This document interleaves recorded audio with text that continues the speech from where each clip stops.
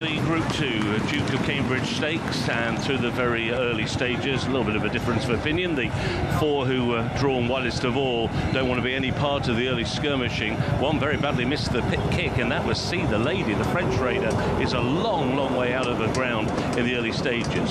So towards the wide outside from stall 11, Running Lion has come through to claim the lead. Towards the inside rail, Julia Augusta is racing in second, and Breege is in third and racing keenly. Looks a pretty decent early pace. Towards the inside, Rome Millennium is racing in fourth, racing alongside Ocean Jewel, and on their outside is Doom. After these, towards the inside is Laurel, who is covered up, then the grey Orchid Bloom. Next in the field and on the heels of Magical Sunset, on her outside is Royal Dress, as already go towards halfway. Nibras Angel, and then on the inside is Novus, followed by Gregorina, and the very slow starting See the Lady sees them all right in the cheap seats, 12 lengths off the leader, who is Running Lion, as now they begin to make the turn back towards home. Just over 3 furlongs to go.